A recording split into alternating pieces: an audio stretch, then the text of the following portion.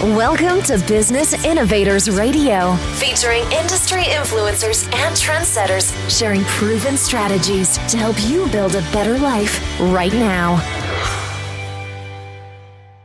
Hello and welcome to this episode of our show. This is your host, Keith Doherty. Today our special guest is top real estate agent Naomi Campbell of Coldwell Banker Residential based out of Libertyville, Illinois. Naomi has been an agent since 2000. She has dealt with many types of markets and has worked with distressed sales investors, traditional sales relocation, new construction buyers, and preview properties.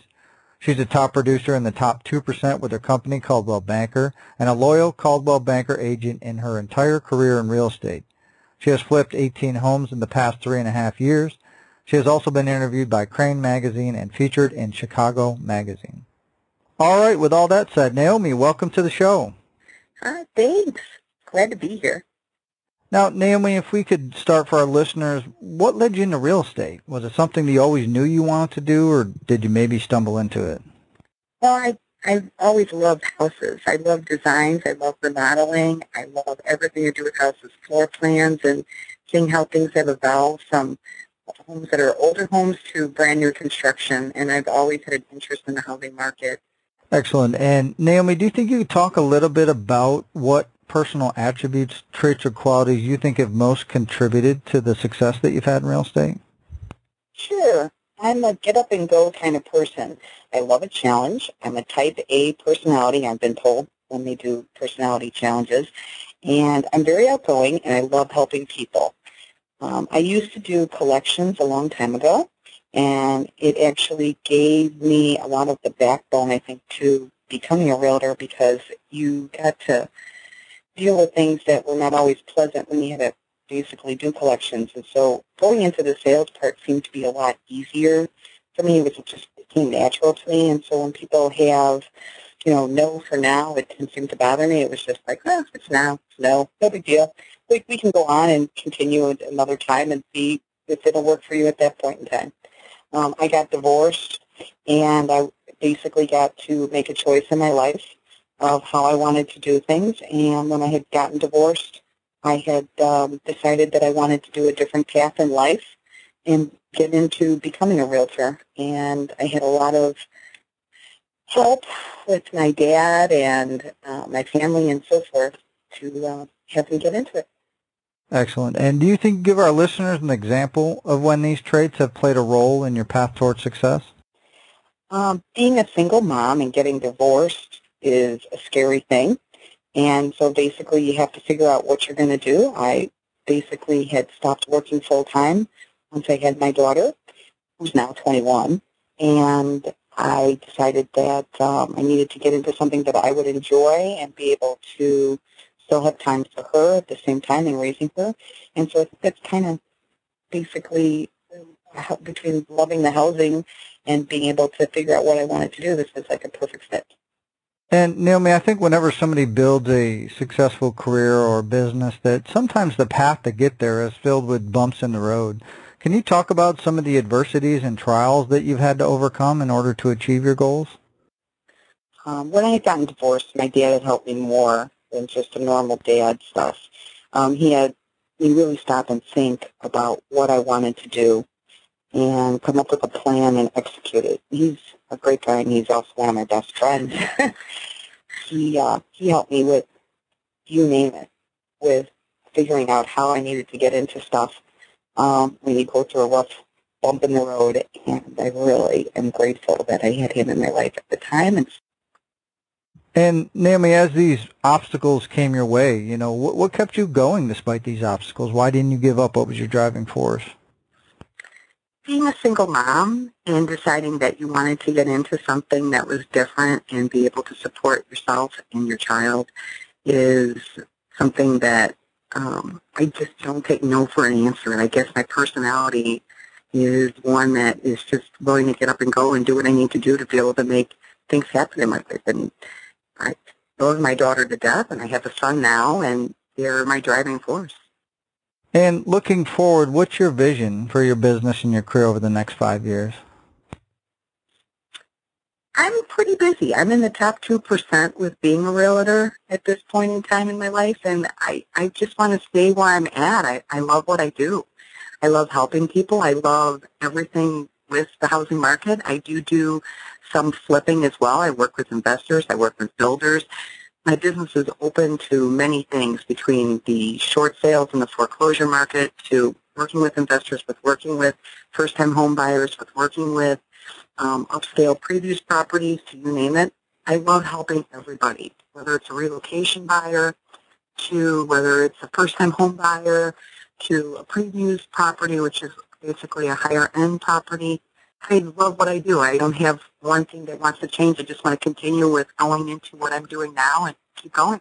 And I guess kind of on top of that, what do you feel is the best way you market yourself as a real estate professional so that you can have continual growth? The Internet. The Internet is huge.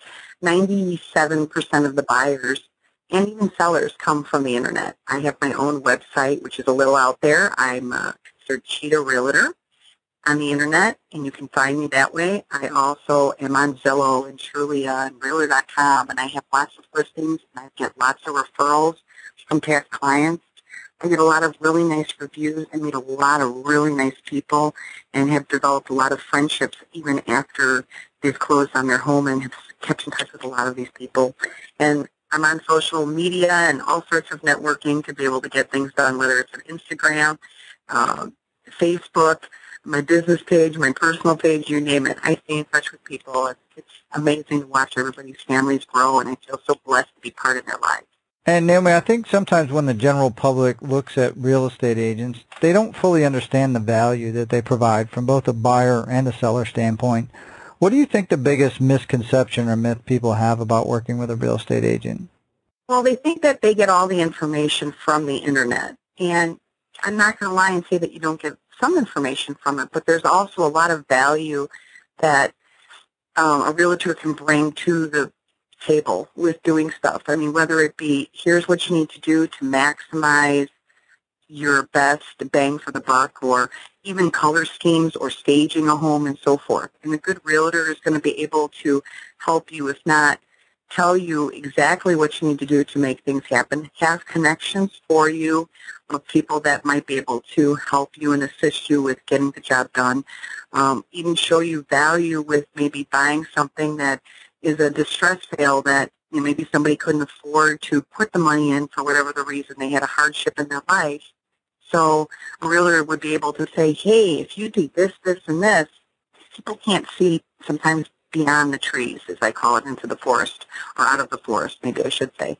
So it's kind of nice that you can have a realtor that will be able to assist you from the very beginning to the very end, to help you with whether it's not just the buying process, but telling you what is a good value and what isn't a good value, where you're going to get your best bang for the buck, if you're selling or buying, what you should be looking for, and so forth. I just think that our jobs will never end, because, this is something that if you know what you need to do and how fast you can get something sold, it's going to be a benefit for the buyer or the seller, so that they would be able to get further down the road with their purchase or their sale, to be able to move into the next part of their life, whatever it may be. And let's say you get a call from a family member or a friend, and they're in another state, and they want to sell their home. Now, obviously, with your experience and probably with your connections, you could easily look up an agent and do a referral. But from a general advice standpoint, what advice would you give them about selecting an agent that could best serve their needs? Well, first, I want to tell you the lovely thing with Coldwell Banker is that we as agents have the world's largest relocation department, and I'm very, very happy about that. We are able to help people in any part of the world, not just in the States, but any part of the world. So I obviously would try to find somebody for them. My job doesn't end just because you're moving out of state, and I don't want to stop talking to somebody that I've done business with or have become friends with throughout time. I would make sure that the person had some idea of things to be asking for, like making sure they're getting a full-time agent, not a part-time agent, making sure that somebody is going to have connections for the same things that I offer, the services that I offer, so that the person would be able to assist them the same way that I can assist them. it's just a win-win situation. But I would refer them to somebody, and I would make sure that the person who's going to be helping the person that I'm recommending them to actually reaches out to me first so that I can ask that person a lot of questions to make sure that they're going to have the necessary tools to help the person I'm referring to them so that it's a good match. Excellent. And obviously you're based out of the Libertyville, Illinois, which is the general Chicagoland area. So somebody's looking for real estate services or an agent in that general area. What's the best way they can find out more information about you and how you can help them? Well, I'm available. I'm user-friendly. I'm available through the Internet. They can go to my website, which is Cheetah Realtor. Very simple. I have a little whacked-out real estate page that'll give you lots of information. They can text me, or they can call me, or they can email me. My cell phone's the best phone to reach me at, which is 847-370-5065, or they can email me at Naomi, Naomi, Campbell, Campbell, at C as in Coldwell, B as in Banker, Exchange, EXCHANGE.com. And I would love to hear from anybody who's looking to buy or sell. Excellent. Well, Naomi, obviously we want to thank you for taking time out of your schedule to come here today and share all your professional real estate experience with our listeners. And if you're listening and you want to learn more about Naomi, below this interview we'll have any contact information we have so you can reach out and see how she can help you with your real estate needs. So with that said, until our next show, have a great day and we'll talk to you soon. Thanks for listening to Business Innovators Radio. To hear all episodes featuring leading industry influencers and trendsetters, visit us online at businessinnovatorsradio.com today.